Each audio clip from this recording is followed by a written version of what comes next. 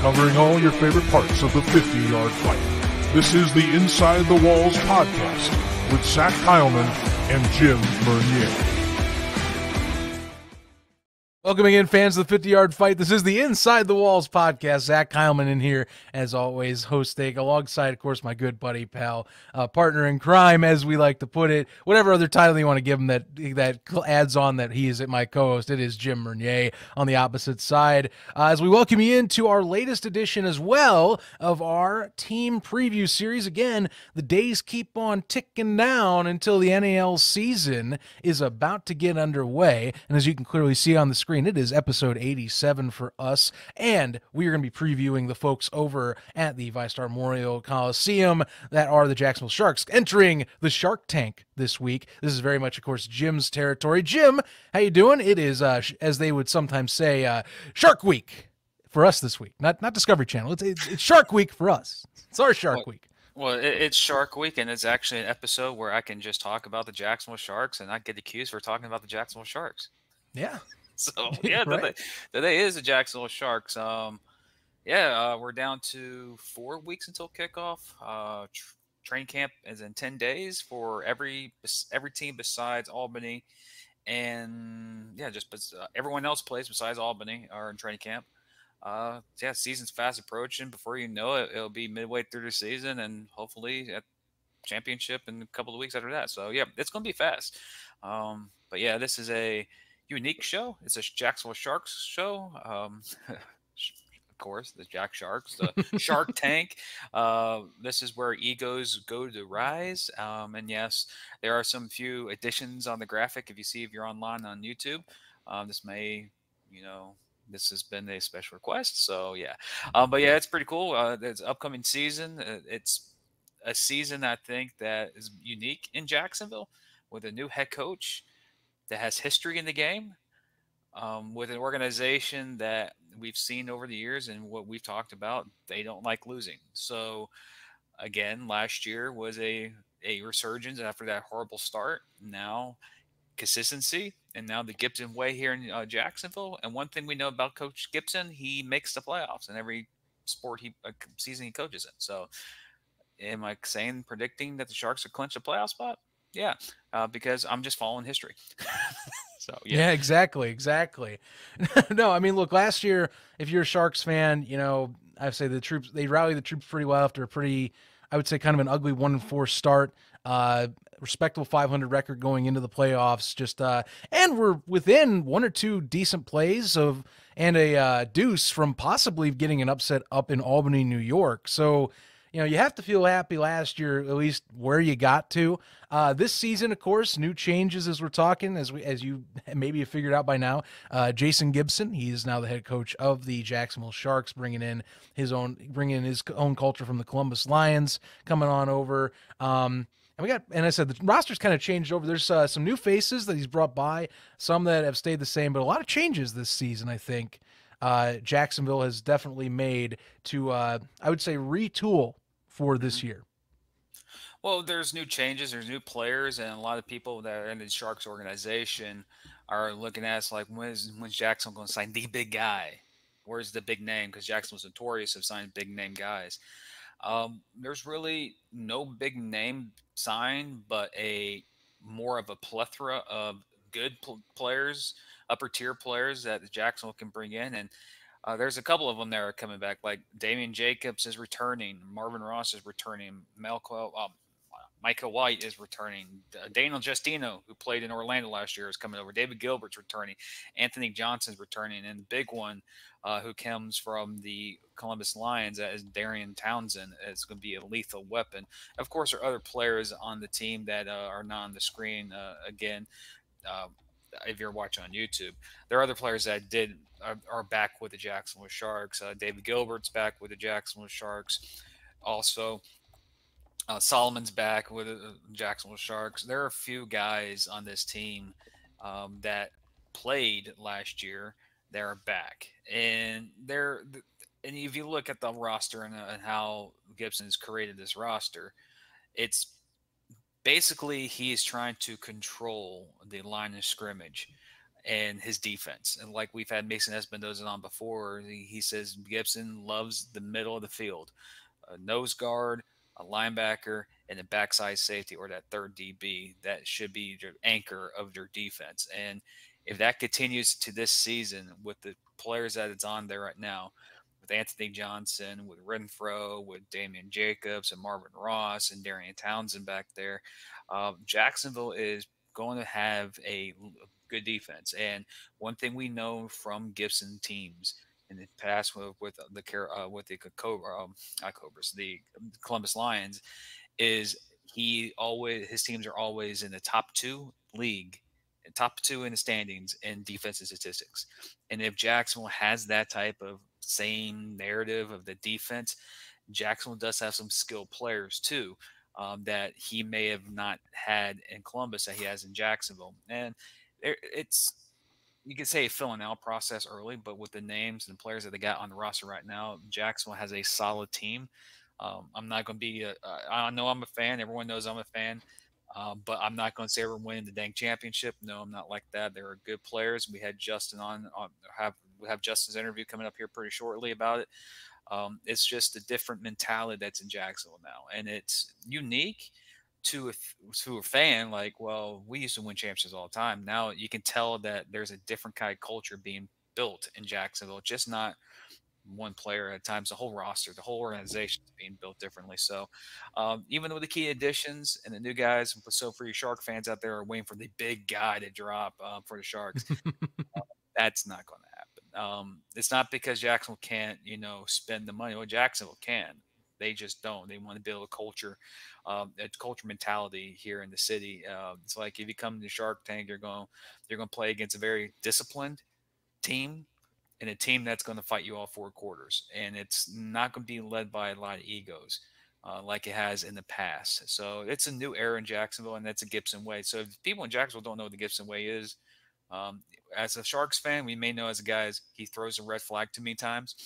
Now he's on our side, so he'll be doing that to opponents. But that's the Gibson way. It's good character, solid teams, great defense, and playing fundamental sound football. Oh yeah, absolutely. And I think that's something you expect from Jason Gibson. We've said it a ton this season, or at least this off season, and kind of leading in. You saw what he did in his long tenure over in Columbus, Georgia. Dude is a type of coach. He brings the most out of the players around him.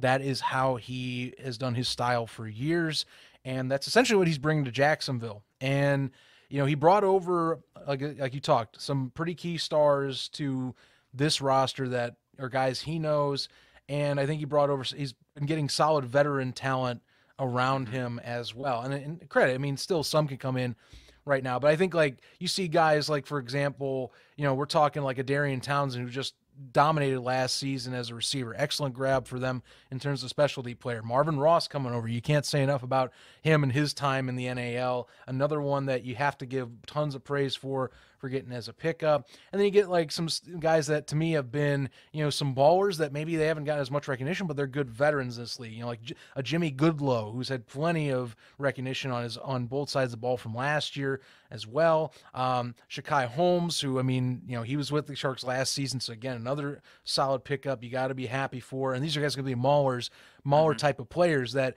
are going to give their 110%. Not saying no one else will, but like Gibson expects, much like Manas, they expect full 110% effort, nonstop on every play. That's the Gibson way out there, and he's going to get that. Another pickup I like, I talk about Ross, but they also got Jabari Gorman, who made a name for himself last year in Albany, who they're going to be having on that roster too. I expect him to continue his upward trend he had towards the end of the season when he came on and kind of, to me, elevated that secondary for the Empire. So watch out for him. I think that's another good pickup that they got away. And then as we talk in this league, you can't knock having a good kicking option because deuces are just so important. Daniel Justino, being able to bring him on, and have him on as your kicker this year. Credit the footballs, of course, were part of the problem last season, but to have, again, someone that is that steadfast kicking option, great choice as well. They're going to be set at that position too for starting in week 1. And there's other guys. You can look at the roster itself, and you can go down to the rookie side of things. And Gibson's told me this, and I've talked to other people around the organization. Two names you need to keep an eye on, especially for the Jacksonville Sharks, is Reggie Todd, the wide receiver out of Troy, and Mm-hmm. also his could play at the same time, Kylie McLean as well from Troy. Two guys who are tall, fast. Reggie Todd 6'5". That's a tall dude for a receiver in the NAL. But also the question that we get from fans is who is going to be the guy behind center, and that's going to be Right. Graham Kelly. And Graham Kelly has experience in the Canadian game, and from the highlights I've seen and from people I've messaged about Graham Kelly, our third co-host, which would be joining us during the season, might not like this comparison, but he reminds me a lot of Mason Espinoza, same type of built.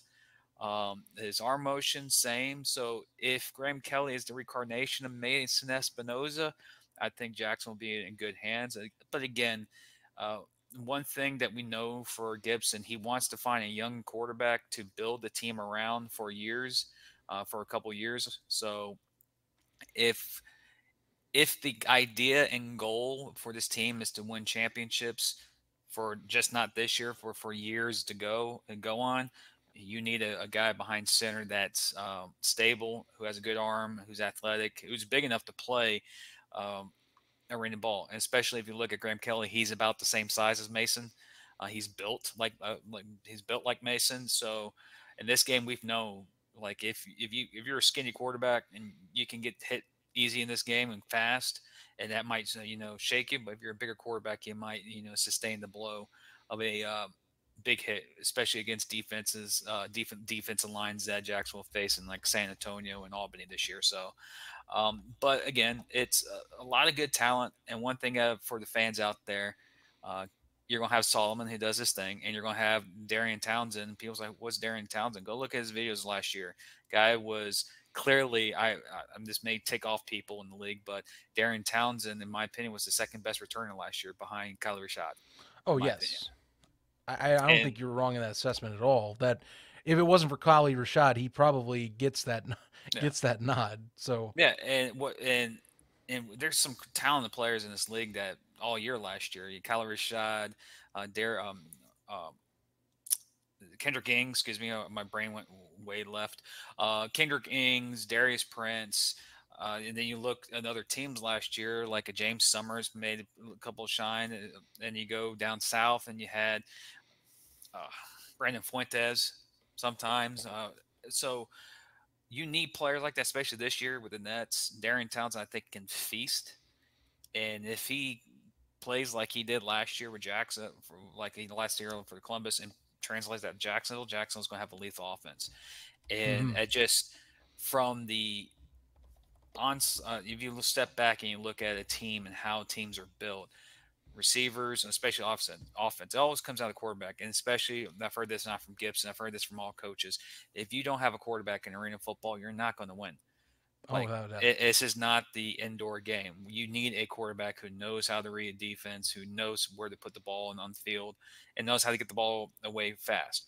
We've seen quarterbacks come through Jacksonville. From last 2 years ago, guy played for Orlando, came to Jacksonville.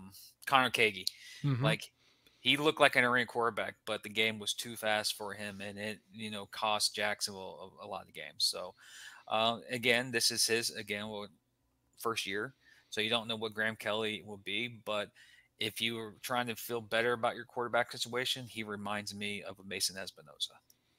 Yeah, I think that is the big question that once again it seems to be revolving around Jacksonville. Um, it's been the last 3 years, the beginning of the season. I think that's what people have Hmm. brought up, and then either it's been like last year gets corrected, or hopefully you don't have a shuffle like you did in 2021. Because that's I think what people are wondering is how much can these guys get down and dirty right out of the gate?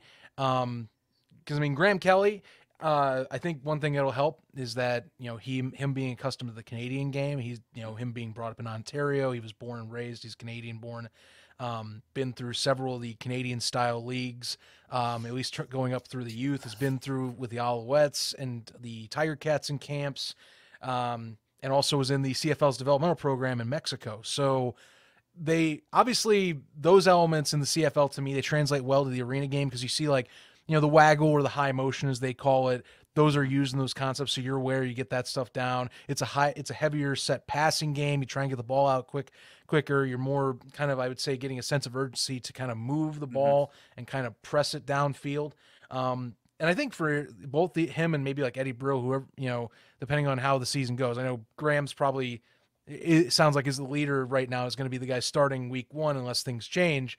I think both of them, these guys seem to have a chip on their shoulder. Both of them are looking for that, true opportunity. Graham's for sure, he's bounced around to several different venues and avenues in the Canadian scene in the sport, but he hasn't really gotten, I think, his true shot to like actually step in and, I would say, shine fully. So this is his first big one, and it's on a scene that's, I think, a good platform for him in the NAL, where you can kind of excel as a passer like this. So, I'm looking forward to seeing where that goes.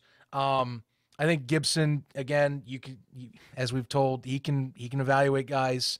Funny enough, you say Mason Espinoza as a comparison, and guess who's coaching in Jacksonville? So, that's not completely out of the question. Again, it's something that Gibson does well, at least in the last few years that I've noticed, and I think that they're translating over this year, is, we don't talk much about defense in the arena football being as prominent. It's something like, yeah, if you can hold a team like to like 30 to like 35, you're doing a good night. But like that's the last few seasons for Columbus. That's something that, I think Gibson has been more focused on recruitment, is just beefing up that defense, like saying, okay, well, say offensively we got a good few skill position players, and we have a QB that can at least chuck it up to where it's within range of whoever's going to grab and take it and bring it down. On the other side of the ball, we can try and suffocate them as much as you can in an arena term of suffocating your opponent. So that side of the ball for Jacksonville, I think, is going to be pretty prominent this year. Yeah. I think that it's going to be, at least if we're talking in terms of like top 4, it'll be a top 4 unit. So I'm watching out for that. But yeah, the QB situation, I think, will be a question until we see game day, week 1, when they travel, or their first game when they travel to West Texas. So we'll find out real quick how prepared Kelly or, like I said, depending on how training camp goes, injury-wise too, or Brill will be when they step onto the turf. Questions will be answered soon. And one thing, there are other teams in this league that already have answers at their quarterback. They already know who the quarterback is. Jacksonville is one of few that there will be quarterback battles to determine who will be on the number 1 QB. But from me, observations, I wasn't told by Gibson or anybody with the Jacksonville Sharks. I'm leaning towards Graham Kelly on being the guy to start, but knowing Gibson, and like you mentioned about the defense, Gibson's defense keeps his teams in. One of the biggest difference, great example, I think, is like week 5, week 6 last year.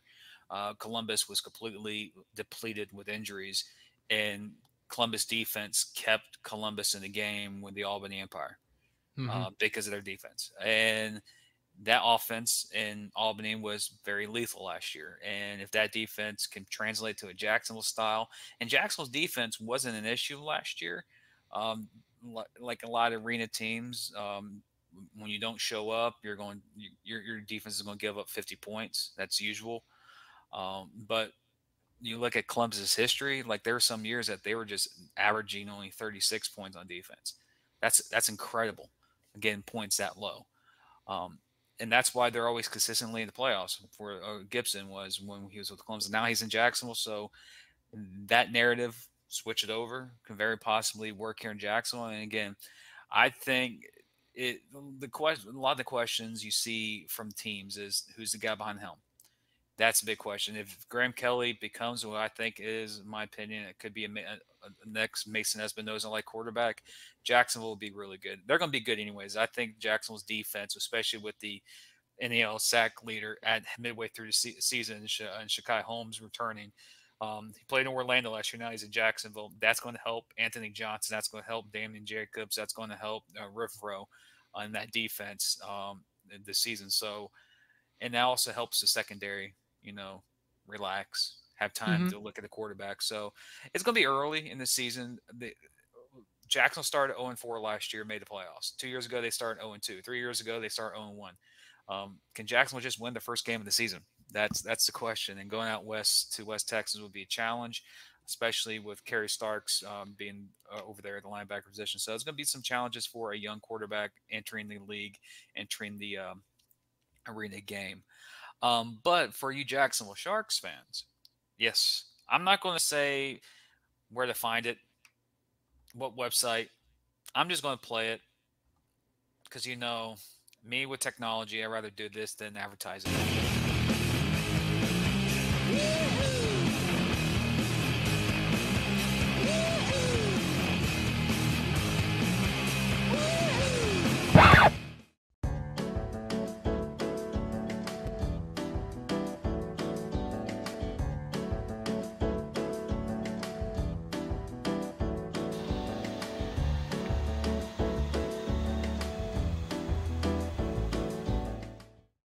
I feel like we're on in a... My bad. Done? Do it again. I feel like we're on an official broadcast.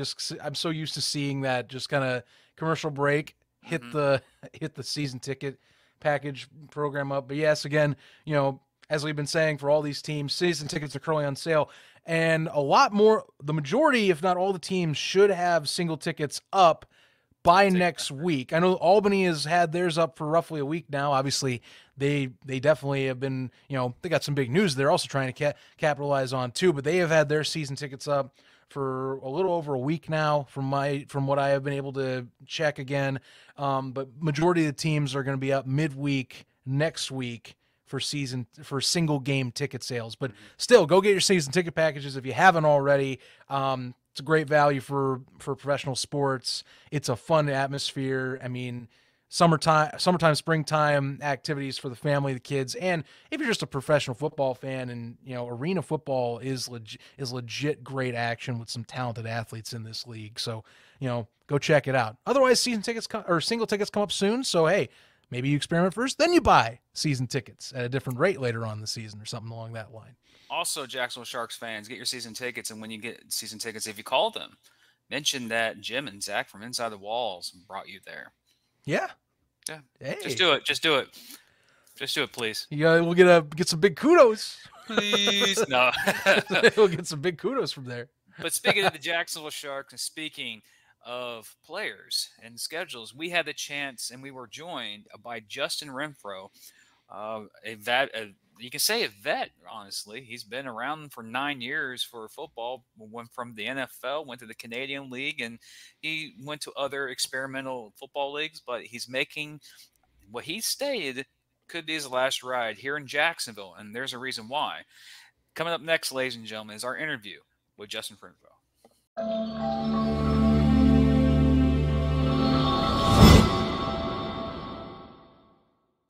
Join us today on the Inside the Walls podcast for our continued interviews and coverage of the league, including, of course, for especially our Jacksonville Sharks preview show. We're bringing on offensive lineman, defensive lineman, the Iron Man himself this year, Justin Renfrow, joining us for the Sharks. Justin, welcome aboard. Glad to have you on the show, and congrats for signing on as a Jacksonville Shark.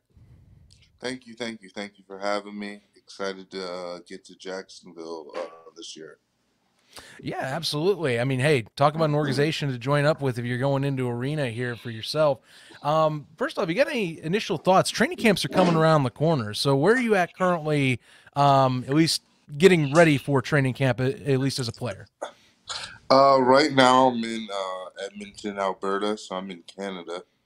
Okay. Stayed up here. I'm training at EATS, Elite Athlete Training Systems, and, just getting ready for the season. First arena season, so, just trying to figure out how it kind of goes down, the different cleats, just figuring out all the little things. Once we get to football's football, so looking forward to that. Right, yeah. You're no stranger, obviously, to the outdoor game. You've had quite plenty of stops NFL wise. You're talking, you're in Edmonton, so clearly, you've been with the Elks in the past. BC Yes. Lions. The CFL scene. Um, I guess might as well talk about it since you are saying that, and it is your first arena season. I mean, what tips have you gotten so far? Or who you've been talking to kind of just get up to speed on what you need to know coming in right now? I mean, me and Coach Gibson, we've been doing a lot of talking, obviously going back and forth. He's been on my cooking show as well. David Ah, Gilbert, Kelby Johnson, uh, Marvin Ross. I know him as Skip. All guys I've already played with, whether college or professional. So, most of them are just telling me, just it's regular football. It's gonna, I'll do well out there. Just come ready to play football. So that's what I'm gonna do and have some fun. Well, it's regular football. Besides, it's in the dome, and it won't be snowing on you, so that's a good Yeah, thing. yeah, yeah, yeah. Don't have to worry about the weather as well. So that'll definitely be good. Right outside right now, it just finished snowing, so it'll definitely be good to be in the Jacksonville sun. Well, yeah. Currently in Jacksonville, it's 84 degrees and slight humidity, not hot. But you've been to Florida, you know how 85 Yep. degrees is like cold in the morning time in summertime, and then it's Yeah, yeah. 100 degrees, 100% humidity. You're like, geez, this is crazy. What made you decide to go to arena, seeing that you've been a veteran in the CFL? Um,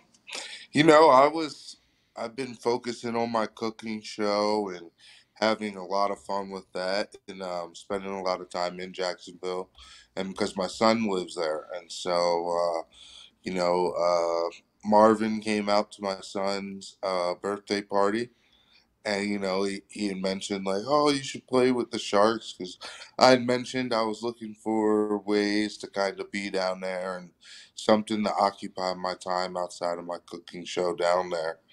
And he said something, and then Coach called me a couple days later, and my son, I was with my son, and he was like, he really enjoys the Sharks game, so I kind of just said, all right, we'll give this a try, and been training, and my body feels good. So just excited to, be able to play for an extended period of time in front of my son and kind of share that experience with him. nice. Oh, go ahead, Zach. My bad. Okay. I mean, I was just going to dive in and kind of touch base with something you had mentioned a little bit previous. You talk about your cooking show.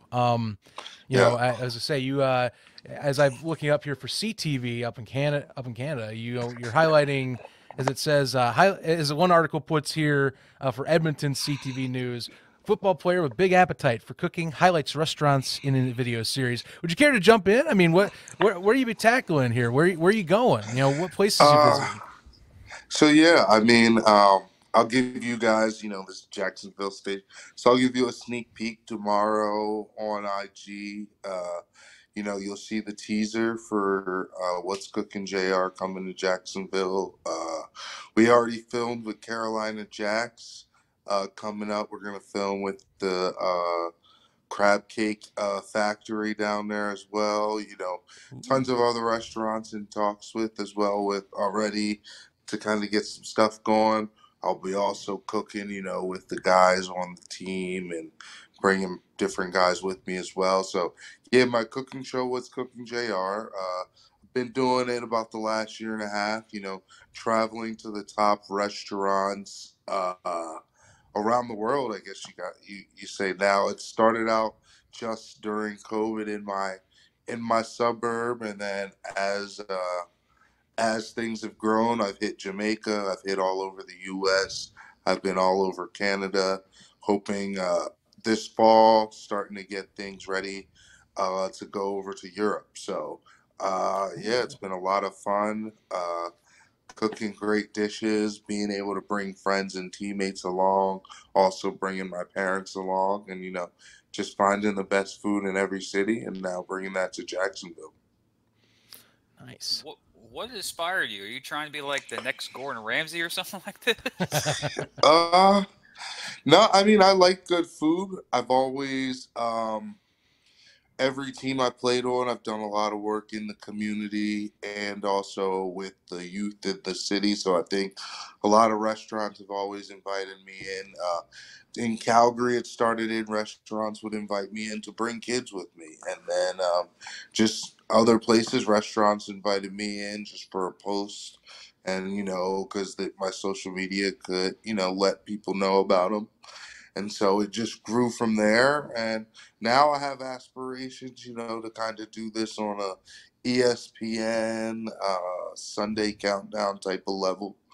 And be able to sit down with guys and sit down with a lot of guys in the NFL are still friends, and sit down with them, have a meal, and also break down some real football. And I think that's something that I could bring that's unique to what's out there right now, is a real analysis of football on a Sunday or a Saturday with some real cooking. So yeah, that's it'll be fun. We'll see what happens, and just keep building with it. Nice. Well, I know one thing: offensive linemen, they know how to cook and they know how to eat. So, Yeah. I'm a former D lineman and I played in high school ball. I don't understand every offensive lineman I've talked to or played with, their mothers, and now them as they got older are damn good cooks. Me, not so much. Yeah. Yes, sir. Yeah. That's sweet. I love. I say I love that personality you bring in there to the team. Then we can't wait to check that out for that series. Definitely going to be highlighting or looking out for those. Getting back into football here. I kind of just following a bit your career. I mean, you started out, you're more defensive end. You'd made a bit of a switch to O-line as you're progressing. Now you get to play, at least from what, now we're reading off, of course, the roster designation. You're playing designated as OLDL, so you get to kind of get a mix of both old and kind of that new transition. How are you approaching that? I mean, you kind of understand both sides of the ball now for what each position needs, but now you get to like actively progressively switch your mindset every series, or at least while you're on the turf. Yeah. And so I think for me, I'm just looking at it O-line. I'll kind of play my usual way, play aggressive, try to keep guys at the line of scrimmage. D-line, I'm gonna play more reading the offense that's coming at me, and reading the plays. When I was younger, I played D line a lot more aggressive, bull rushing, a lot more stabs. Now that I'm older, I'm going to be a lot more working the hands and reading rushes. I know from the opposite side, the key to being an O lineman is making first significant punch. So me as a D lineman, I'm just going to play hands and get that first punch in there, and I'll be pretty successful. I'm not saying I'm gonna be the next sack master, but I'm sure I'll hold my own, definitely contribute on both sides, and it'll be fun. Heck yeah, man. Getting get a little bit of that action. Like I said, it's one of the beauties of the Iron Man rule set they like, is that it kind of helps with make it stars of the two-way game, but also you get to kind of take advantage of maybe something you saw the previous series right out of the bat for yourself as well. Yeah. For you, I think this is something I got to ask offensive line wise, because I haven't had too many OL discussions on here, but I got to ask, with it being arena, it's a quicker, fast paced passing. Like it's even less time that you have to have for the pocket for QBs to kind of get rid of it. Do you find that you have to? I assume you find that as a benefit, at least getting to say, okay, quarterback better get this thing out in like 2 seconds, otherwise, dude, we're running out of time. You can't just do three and then panic, right? Yeah. So I think kind of, especially the way I play, it lets you be more aggressive. Definitely, the ball does come out pretty quick, but I think if you just setting guys a certain way, it cuts down on their options, and so just keeping guys high and wide is definitely always the thing to do in O line. I think it just will make for a better, cleaner pocket for your quarterback, no matter what the time. If you keep him high and wide, he's got his time, and so that's something. That's something I'll look to do, and we'll look to to have some fun. I'm interested to see the run game. Right. That's what I've been. That's what I've been interested to kind of figure out what kind of scheme's gonna be with that, and so that'll be fun. That'll be fun for me. I got to be honest. I haven't watched much arena before this, so it will.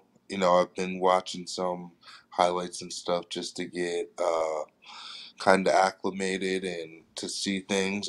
I've seen games in Trenton before.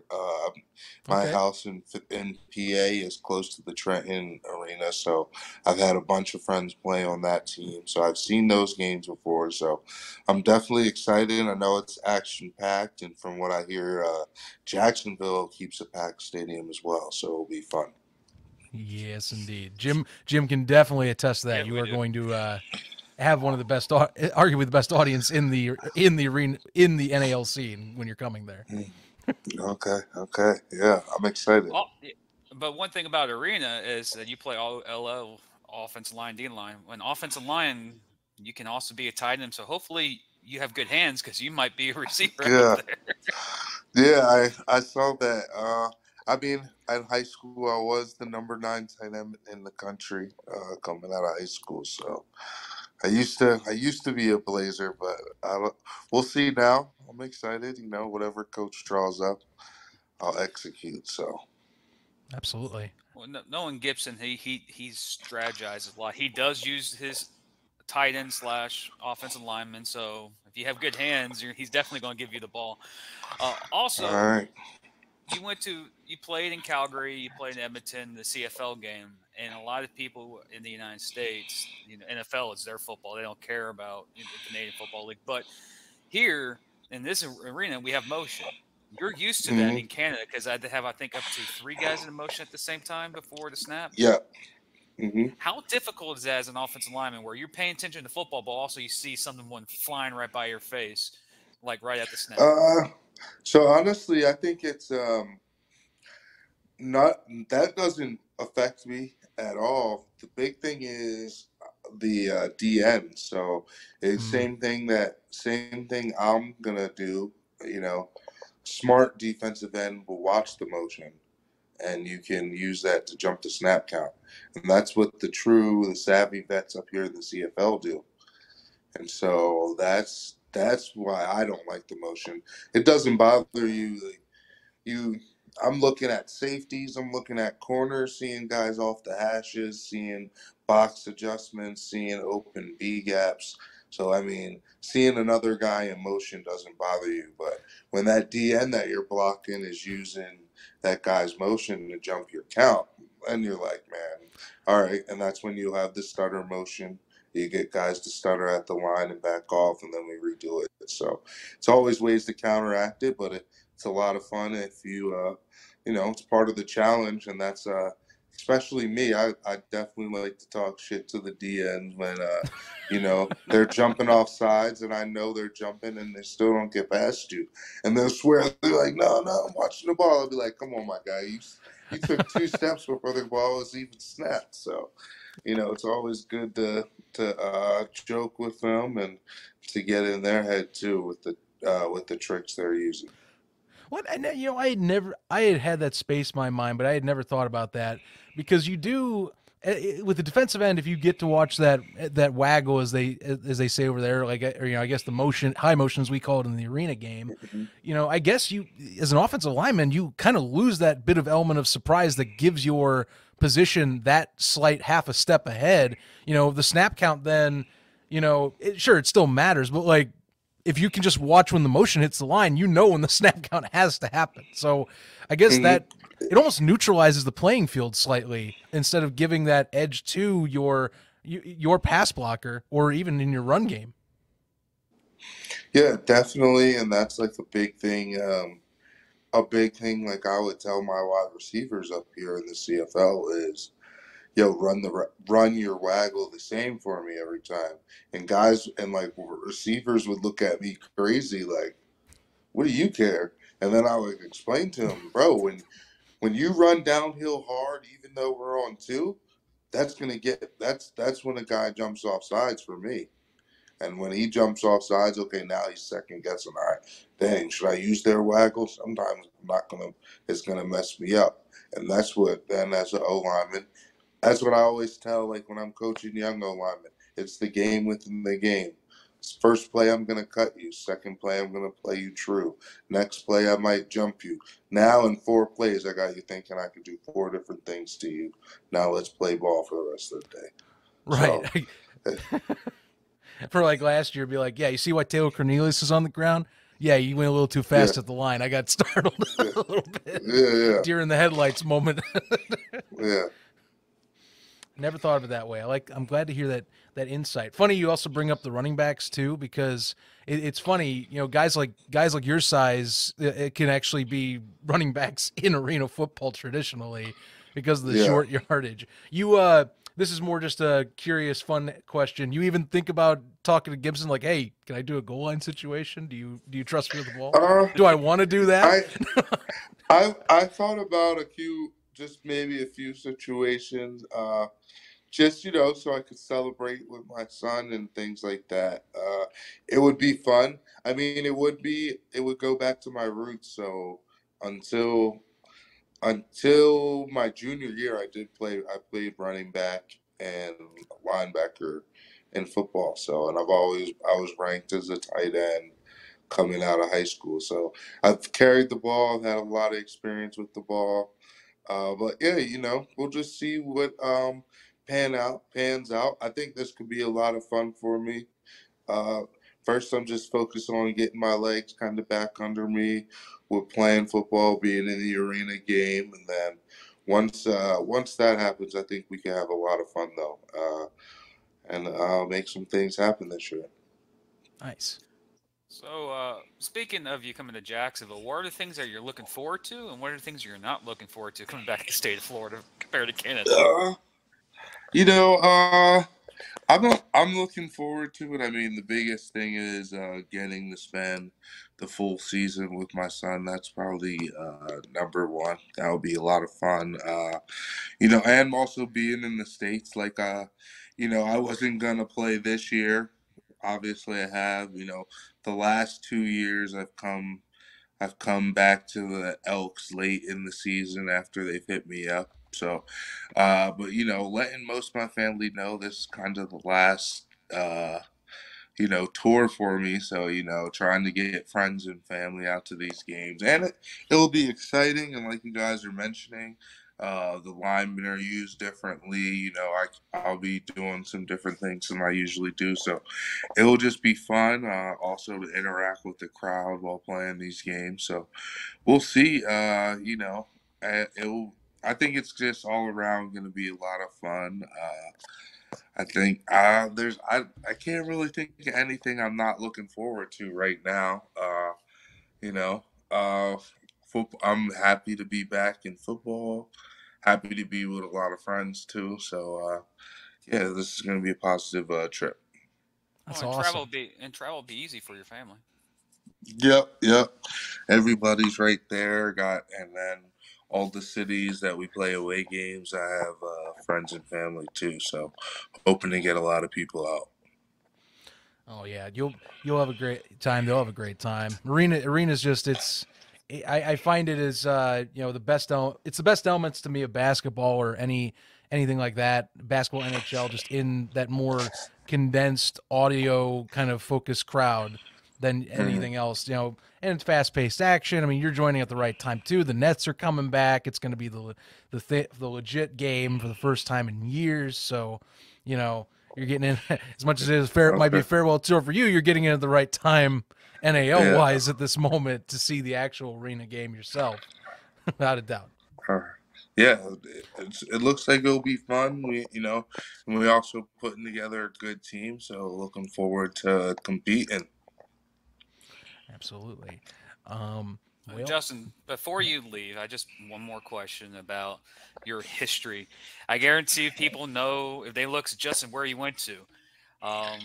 Miami Hurricanes, Florida State Seminole. I was going to say, when you see me in the arena this year, I'm not a Seminole. I'm a Jack Sharks fan. I'm your friend here in Jacksonville. But rivalry aside, The stories I've heard about you behind the scenes from Coach Gibson and other guys around the league, you're genuine, family first, family oriented, and you're a good guy. So when you do a cooking show and you need some inside the walls to help you out, you know where to you know where to message me because I'm in Yeah. Jacksonville, so I know some good Okay. places in Jacksonville to eat. So yeah, that was the Okay. only Yeah. question. I'm just trying to get on the show Yeah. for free. Yeah. No, we'll have you. I'm always looking for guests, especially in Jacksonville. So no, yeah, I'll definitely have you out. Maybe I'll have you out. I'm gonna film the episode with the crab cake factory right before camp. So maybe we can have you out there. I'll be getting to Jacksonville like a day or two early, just to get down there, say hello to people, and then I'm excited to kind of get to camp, see all the boys, and kind of meet everybody, and let's go for a championship. Look at Jim making some moves here to get on some television. I love it. Hey, Justin, thank you for joining the show, man. We're gonna wish you the best. Looking forward to seeing you, get out there and test out the arena waters this year. It should be a fun time for you, and can't wait to watch you out on the turf. All right, I appreciate you guys having me, and look forward to seeing you this season.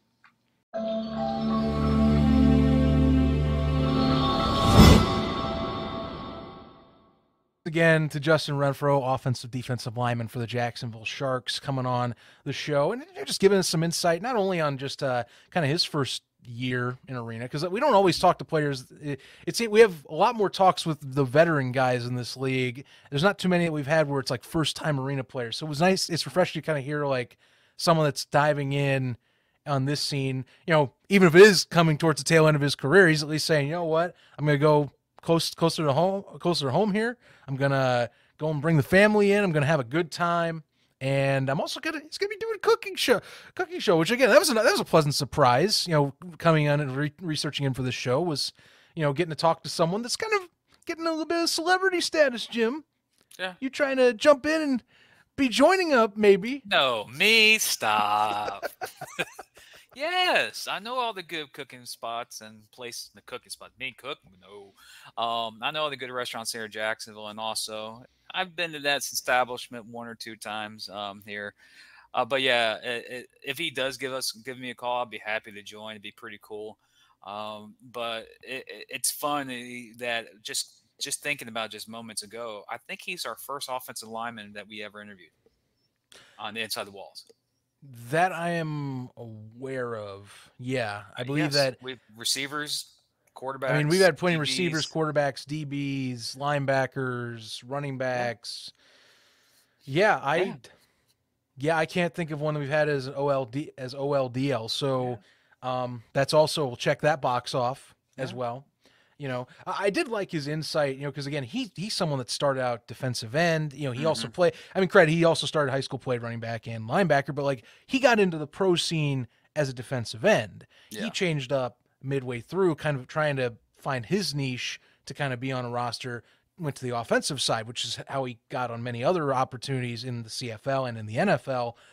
And I think that was fascinating, just kind of hearing that two-way side. Because I think in the Ironman scene, that was the biggest change last year for us, is that, so many guys were specialty in 2021.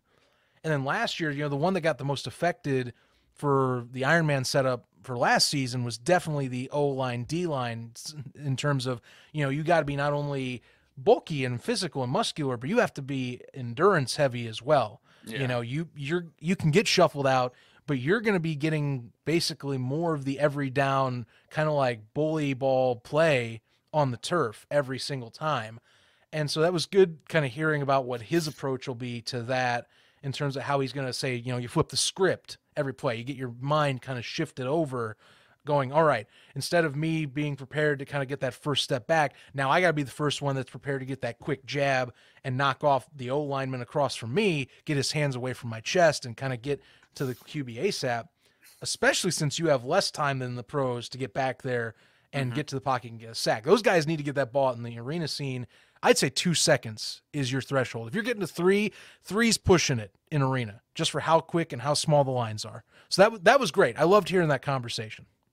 And he also basically said how it could be an easy transition based on how he played in Canada with the motion or the waggle, as he mentioned.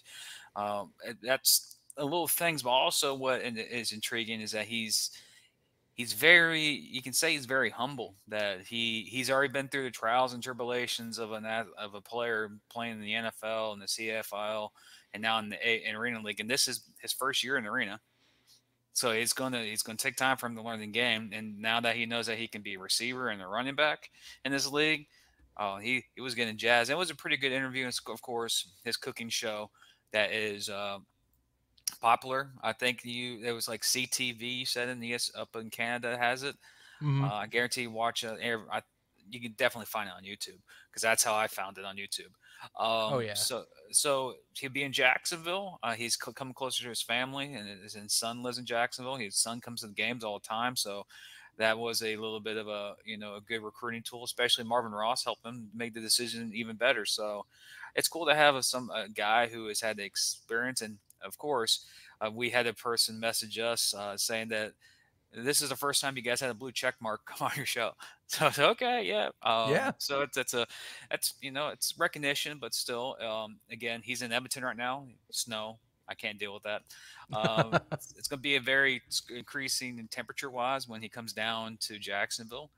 But it was a good interview. First offensive lineman, D lineman, and just seeing how he was relaxed. He's really, he's in that pre-camp mode, like rest up as much as I can because the next 3 weeks is going to be a battle, especially at camp.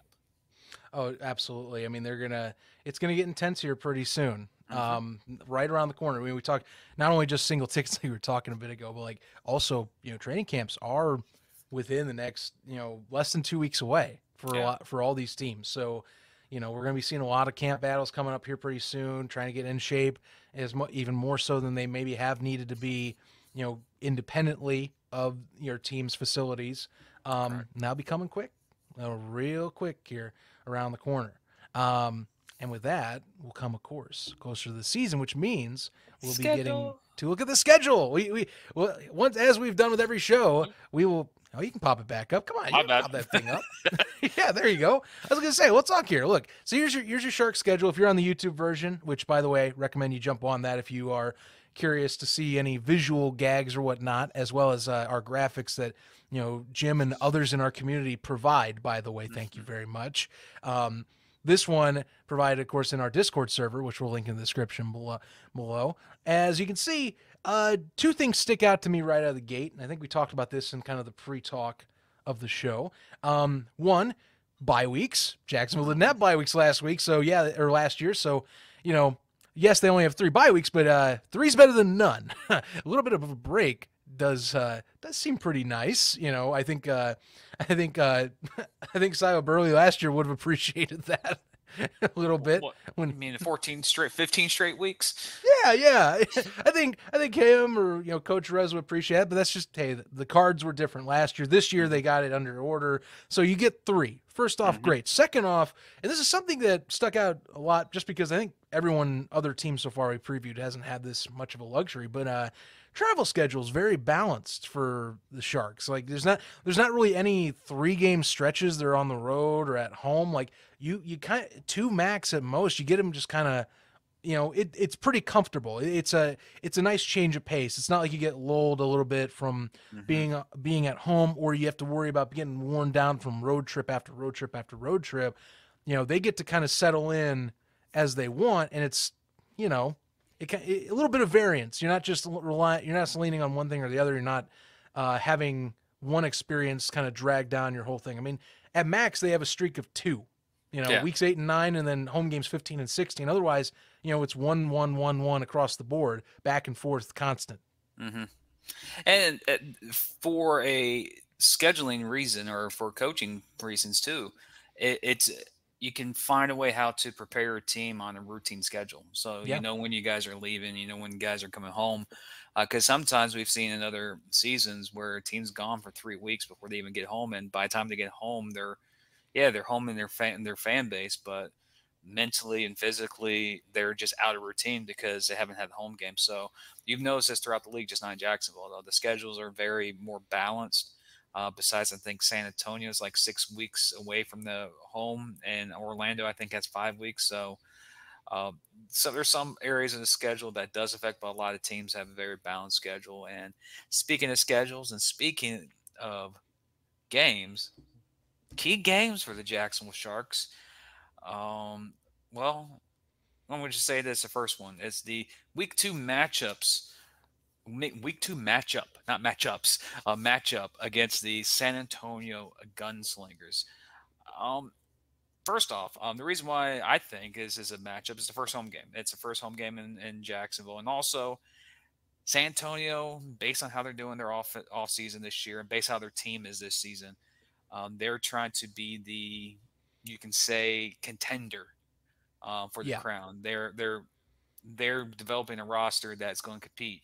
And for Jacksonville's week 2 against them, just makes either a warning shot across San Antonio's bow, or hello, we're still Jacksonville. Don't think you're going to, take the throne yet. You got to go through us first.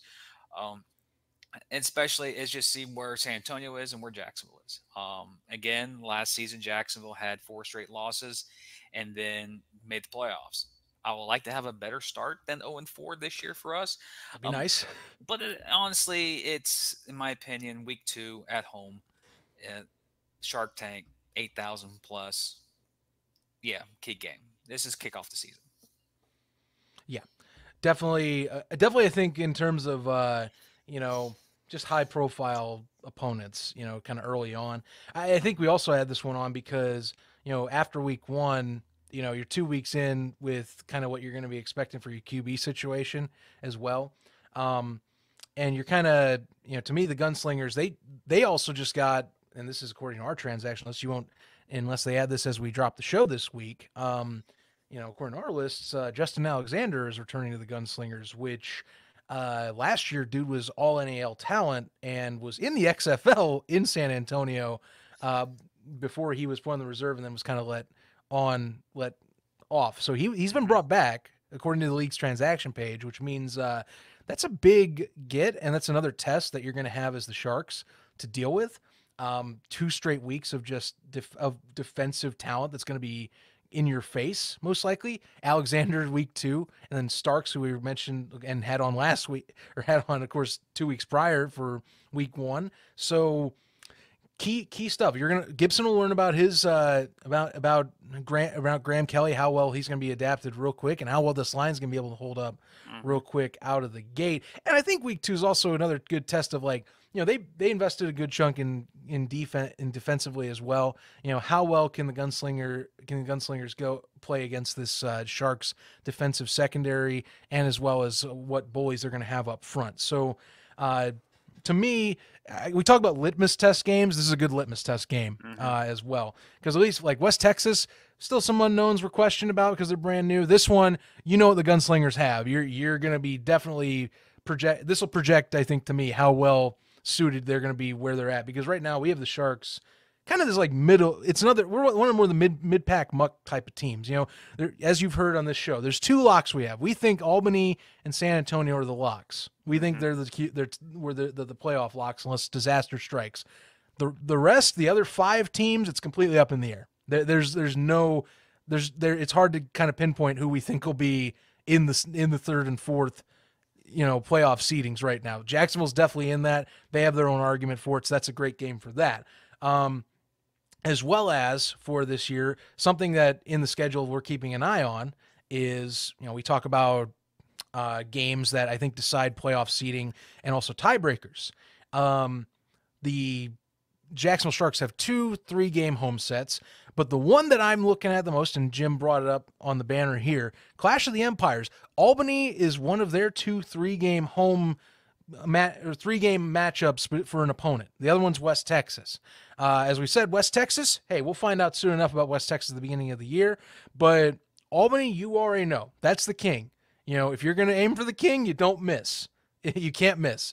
So you want to be able to be sure that in this schedule, you know, at the very least, you hope you can split to then go into that late season rubber match in the year that you go home for. You get Albany twice at home or at your home stadium at ViStar Memorial. So that's nice. You get your home crowd behind you and everything. Your first matchup, you get your home crowd as well behind you too, to kind of maybe, hopefully get some early season momentum, early wins. But that, to me, that 3-game series is going to be pretty important if you can get a feather in your cap with that tiebreaker, and if you're setting yourself up nice for going into that playoff stretch in July. Well, you can see the theme between these two games or two matchups, Gunslingers and Albany. We both said that these two teams are guaranteed locks for the playoffs in the NL unless something major happens. Taking on the Albany Empire, the Jacksonville Sharks over the last 2 years have played the Albany Empire tough, like down to the last quarter besides one game. That was a lopsided game, but the playoff game last year was a one possession, came down to a deuce. Two seasons ago, both games were nail biters that one the Sharks won and the other the Albany Empire won late in the season. Jacksonville plays well against Albany. And one thing I've seen from just how this roster is built in Jacksonville, this series is crucial if Jacksonville wants to reclaim their throne. Again, Jacksonville and Albany both have the same reputation. They have the same resume. They have the same pedigree. It's just that currently, right now, Albany has won back-to-back championships in the NAL. They both have 2 titles in this league. So that's the reason why it's called the Clash of Empires. These are the 1A, 1B of the NAL, and it's who right now the biggest, even this series and any other teams that we preview, the series, the big target is on the Albany Empire. They know, the Albany Empire know that they have a target on their back. They're the hunted. They're not the hunter. Jacksonville's the hunter. So it's hard to, like we said last year, it's hard to win back-to-back. It's going to be harder to win back-to-back-to-back. This series against Albany is crucial because it's a 3-game series, and technically Jacksonville has home field advantage in that 3-game series. They play 2 home games and only go up to Albany once. But again, like you said earlier, Zach, the first 2 games are crucial. Make that 3rd game back in Jacksonville. Could be the determining factor of who may be a 2 seed, who may be a 1 seed, or who may be a team that just gets in. It's like you mentioned, Jacksonville is one of those teams that will be considered in the muck for most of the year, and towards the end of the year, this series against it's the series against Albany would be crucial, including the series against West Texas. We don't know what West Texas is yet, and we'll find out pretty soon. But we know what Albany is. They are the king. And for Jacksonville, they're not used to being the hunter. They're used to be the ones that are being hunted. And it's going to be unique. This is going to be the 3rd year of this matchup. Jacksonville's played them tough. Jacksonville had them on the ropes last year in Jacksonville. And as a Jacksonville fan who's watched that game multiple times, there are a couple of plays that if it went Jacksonville's way, Jacksonville's playing the championship last year. But those plays were made by Albany last year. And, of course, when Marco Orozco is on the money in a crucial time and your kicker, Blanchard, could not make a kick, that was the determining factor in the playoff game. But it's going to be a crucial series, and based on the people I know with the Jacksonville Sharks organization, they want to win the series against Albany. You could say it can be the next big rivalry in the NAL, but again, like any rivalry, the other team has to win some, and Jacksonville only has 1 win. I think. Well, and I know what you're doing. You're quoting Gibson here in one of our last interviews with him, because here's the thing.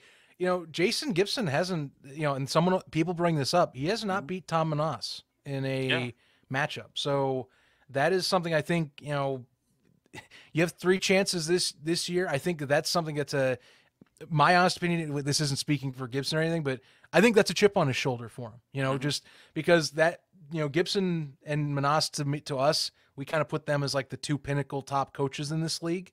Yeah. And Manas so far, since he's joined the NAL, they've had the Empire have had their favor. This could even go back to 2021 championship, same deal. And that was a heck of a game. That was a heck of a game that came down to one half going just a little bit the other way for the Empire and some special teams plays. So, I think to me, I bet some money that Gibson has a bit of chip on his shoulder. He wants at least one of these wins against the Empire. I think that's something he won't admit that. I don't think any coach would admit that in this league, but I bet that to me has to be in his head, that he definitely wants to get that monkey off his back. None of any coach won't say that to you. Oh, sure. But, no, I don't think so. But like, it's something that gets brought up in our fan circles. It's there. Locker room talk.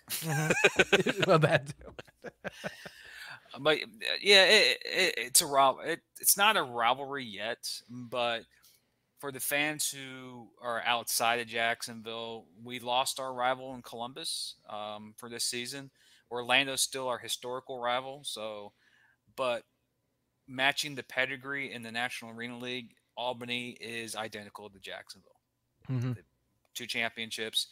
Albany's back-to-back. Jacksonville didn't win back-to-back. But when you look at whoever won championships in the NAL, there are only 3 teams. That's Albany, Jacksonville, and Carolina. So it's going to be intriguing and it'd be entertaining. Also, it'd be kind of epic if it is the two battle of the empires for the championship this year, with the 2 teams with 2 titles. That you can't count that out. That could be it could be a possibility this season. But yes, the Clash of the Empire series, in my opinion, will be a crucial series. I know it's going to be a fun series for me and you to cover, especially with our relations with both Jacksonville and Albany in this league. So it's going to be pretty cool during those weeks. It'll be a little bit of bantering going back and forth. It's fun. It's entertainment. And I'm just glad that we have the opportunity to bring you coverage to these games. So, again, the Jacksonville Sharks season is unique. And as a Sharks fan, just get off to a good start. Don't start 0-4. That was some stressful stuff starting 0-4. Yeah.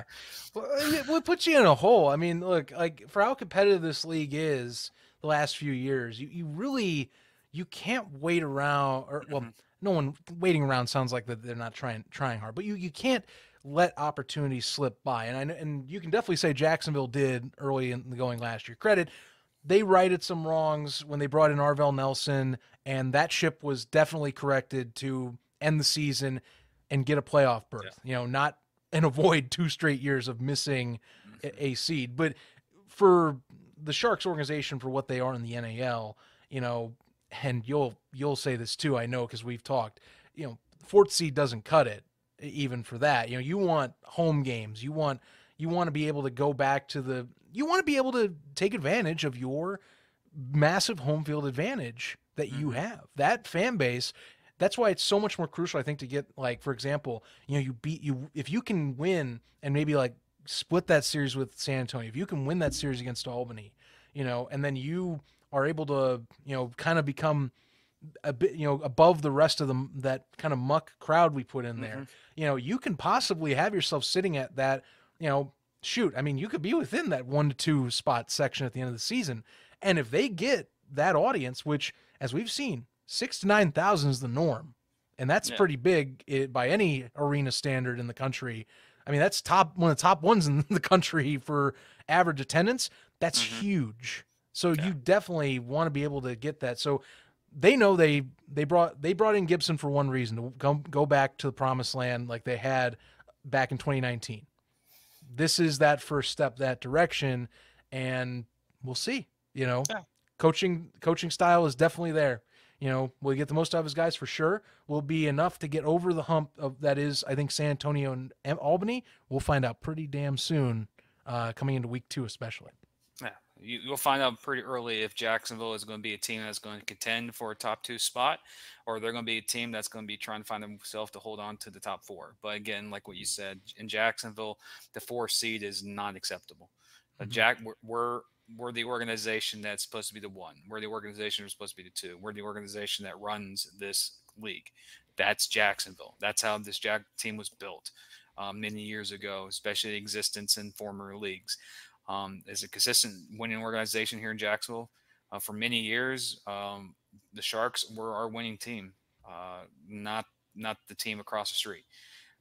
Jacksonville, that's the reason why we always have average good fans, is because people know they come to the Jacksonville Sharks game, they're going to see a winning product on the field, and they're going to go home happy and not depressed and not drink 6 packs of beers because, the Jaguars blind Gavick to a massive extension when you shouldn't do. Excuse me, Blake Bortles, but still same difference. But yeah, for Jacksonville's sake, it's the feeling that I'm getting here from a lot of the fans is get to a good start. Start off early, get off a couple wins early, and then not have to, the say in hockey, get the points early. You don't want to be chasing at the end. Right. What Jacksonville did last year is that they couldn't win early, and they were chasing wins at the end to get into the playoffs. Don't do that this year. But I'm very confident in Jacksonville. Like I've said earlier in my predicting to make the playoffs, I think they are going to make the playoffs. But right now, I still think they're a solid 3 seed right now, between San Antonio and Albany being 1 and 2. Or 2 and 1, wherever. Someone's going to say, "Oh, Jim says that San Antonio is going to be number 1 seed." No, I just think those 2 teams right now, San Antonio and Albany, are going to be the 2 teams hosting. So, it's going to be early season, and of course, this is a preview show. We don't know what's going to happen. By week 8, we might see Jacksonville's the best team in the league, and Albany and San Antonio can't get out of their own way. It can happen. That's an interesting thing about the sport. You can have the best team on the roster. If you're not going out there each Saturday, Friday, or Sunday and executing, you're not going to win football games. I don't care what league you play in, even in an arena. It's going to be a long season. And one thing I know is that we're running out of time in this episode. So for the fans out there, again, I just want to, I want to apologize. I really do want to apologize for doing this. I hate doing it.